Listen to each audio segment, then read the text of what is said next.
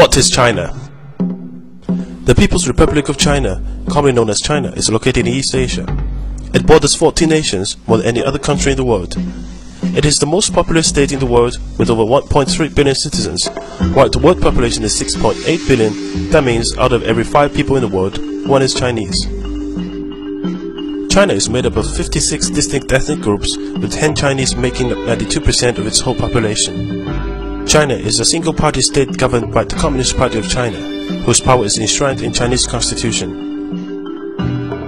Though China is officially an atheist country, its religious roots lie within Confucianism, Buddhism, and Taoism, and from these most social and moral values are derived. There are also a significant number of Chinese Muslims who arrived via the Silk Road trade route and still retain their own distinct culture. History.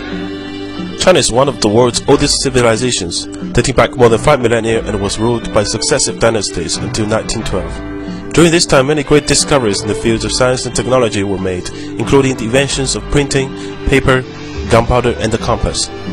This period also saw the construction of many landmarks, such as the Great Wall, which stretches over 4,000 miles, equals to 30 return travels from London to Paris. After a period of foreign occupation and civil war, the Communist Party of China, led by Mao, gained the control of mainland China in 1949 and established the People's Republic of China. The modern China of today is as much shaped by its past as it is rapidly abandoning old ways and looking to the future. While many of its big cities are comparable to any in the West, the underlying culture is still vastly different. Traveling outside large urban areas also highlights the growing disparity between rich and poor. Language. Chinese is the most widely spoken language in the world, as well as one of the most intelligible for foreigners. There are many regional dialects of Chinese, although the most widely spoken is Mandarin and Cantonese. Chinese characters evolved over time from earlier forms of hieroglyphs. Chinese contains over 40,000 characters, but a well-educated person can recognize around 6,000 characters. Some 3,000 are required to read a newspaper. Chinese calendar. Chinese zodiac is a scheme that relates each year to an animal. This is the year of rabbit. Chinese New Year is the most important of the traditional Chinese holidays. Windows and doors will be decorated with red color paper cuts, and the couplets with popular themes of happiness, wealth, and longevity. On the eve of Chinese New Year, supper is a feast with families. The family will end the night with firecrackers. Early the next morning, children will meet their parents by wishing them a healthy and happy New Year, and receive money in red paper envelopes. Chinese people love red color, which symbolizes prosperity and good luck. The period around Chinese New Year is also the time of the largest human migration, when between 150 and 200 million migrant workers in China bring home their earnings and go to have reunion dinner with their families on Chinese New Year's Eve. Youth. Most married couples in China are subject to the one-child policy, which was introduced in 1979 to curb massive population growth. It is believed to have prevented more than 300 million births since then. Another consequence of the policy has been the emergence of so-called little emperors. A generation of self-centered consumers has developed.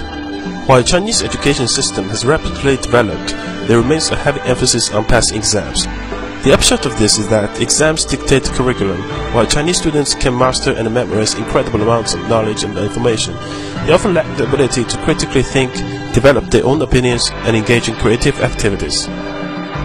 Due to the propensity for preferring sons over daughters, China is facing a large population imbalance, with currently around 120 boys born for every 100 girls. By 2020, there will be 30 million more men than women. Economy. Since economic opening up and reform policy began in 1978, China's economy has grown 90 times bigger and is the fastest growing major economy in the world. China's annual average GDP growth is predicted to be 9.5% for the period of 2011 to 2015. It is the world's largest exporter and the second largest importer of goods.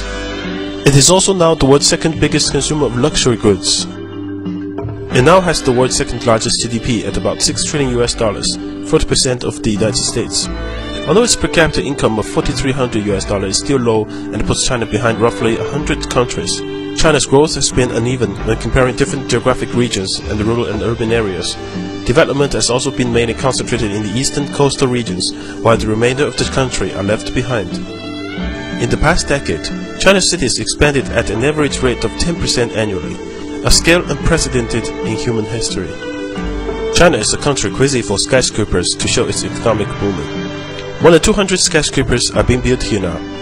Within the next 3 years, there will be 1 skyscraper completed every 5 days in China, which will make the total 800 in 5 years' time, 4 times as many in the States. China is the world factory. 1 out of every 3 household appliances, 3 toys, 2 pairs of shoes, 2 shirts are made in China. It has now become the world's largest energy consumer, but relies on coal to supply about 70% of its energy needs. Leading Chinese environmental campaigners have warned that water pollution is one of the most serious threats facing China now. Yet with $34.6 billion invested in clean technology in 2009, China is the world's leading investor in renewable energy technologies. China produces more wind turbines and solar panels than each year than any other country in the world. Food.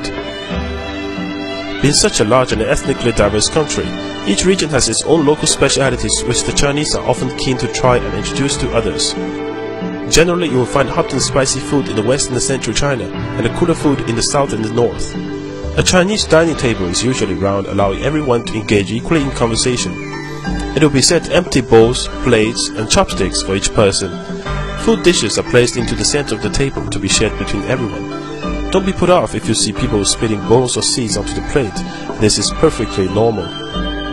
Contrary to what you might find in your local Chinatown, Chinese food is generally healthy and often beautifully presented. Texture, flavor, color, and aroma are key considerations for all Chinese cooks, even above nutrition contents. Chinese dining is about showing respect and hospitality for the guests, and is often used as an extension of the boardroom. Heavy drinking is often part of doing business, and it is expected that you will keep up with the others. If you do not want to drink alcohol, make it clear before you start. Core concept. Face. 面子. The concept of face can be loosely described as someone's social status or reputation in the eyes of others. Throughout the Chinese person's life, it must be maintained and enhanced through giving to and receiving from others in both words and actions. It may be something as small as who gets in the lift first to the awarding of a multi-million-dollar contract, but without it you will have very little power or influence. To make someone lose face or even unknowingly is a huge design and it could mean the end of a relationship. Connections. 关系. 关系 literally means connections or relationships and essentially boils down to exchanging favors. You scratch my back, you scratch yours. It can loosely be compared with the idea of network in the West, but usually goes much further in terms of developing and nurturing the relationships through social exchanges and favors, which must be repaid at greater value in time. Relationships between families, friends, and the business of associates are often closely interwoven. In such an environment, issues of corruption are not uncommon when guanxi obligations take precedence over normal rules or laws. The doctrine of the mean, 中庸, known as the doctrine of the mean or good mean. This concept involves balancing one's position among a group to maintain conformity and a sense of harmony.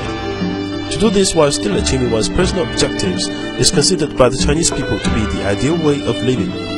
This can be applied to the workplace, where one should behave in a way which is seen to be neither ambiguous nor lazy at the same time. Chinese people never openly criticize, ignore, or make fun of a person in front of others, even jokingly. When discussing individual performance, they always emphasize good points before bad ones.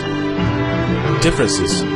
Chinese people may ask you personal questions or make observations about your age, income, religion, or appearance, but don't take it personally. Likewise, Chinese rarely say please or thank you, as it is seen as a necessary formality between friends or family. In a Chinese meeting, often only the most senior attendees will talk, and all questions should be directed to those people. Silence is not a sign of weakness in China. Often the unsent message is more important than what is being said verbally. To be successful in China requires different ways of thinking. A famous Chinese historian professor put this well. The Chinese people are frank yet tactful, honest yet sophisticated, suspicious yet gullible, unscrupulous yet loyal, advocate etiquette yet often appear unmannered, stand for the golden mean yet are extreme, value the quality of being thrifty yet like to parade their wealth, maintain traditions yet love to chase modern fashion, believe contentment brings happiness, yet often daydream about becoming overnight millionaires. Believe the word of the fortune teller, yet lack affiliation to any religion. This is China, one big contradiction which refuses to be placed in a box. In China, you will find all extremes, but that's all part of the challenge and adventure of doing business here. Be patient and have fun.